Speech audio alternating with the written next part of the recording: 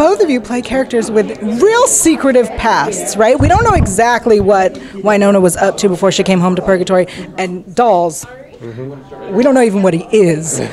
How much do you know about the backstories of your characters? Nothing. You don't. So you don't know what Dolls is either. No, not really. We know-ish ideas that might be the thing that might have happened. Like, that's how, you know, and Emily's awesome about, like, she's very open. She's like, well, what do you, if you have ideas, like, I know what I think, but if you have ideas, you can let us know. So it's very much an open communication, but at the same time, I'm like, your brain is crazy. You tell me what happened, because it's way better than what I could come up with. I'm pushing for Dolls to be a unicorn. That's just my thing. I want Dolls to be a unicorn. Oh, yeah. Dude, how cool would that be? That would be the best. And Wynonna rides it. Whew, it's getting hot in here. Thank you guys so much for that. I love it. Yeah. Always hot around Oh, there. Wynonna Earp's the hottest cast around.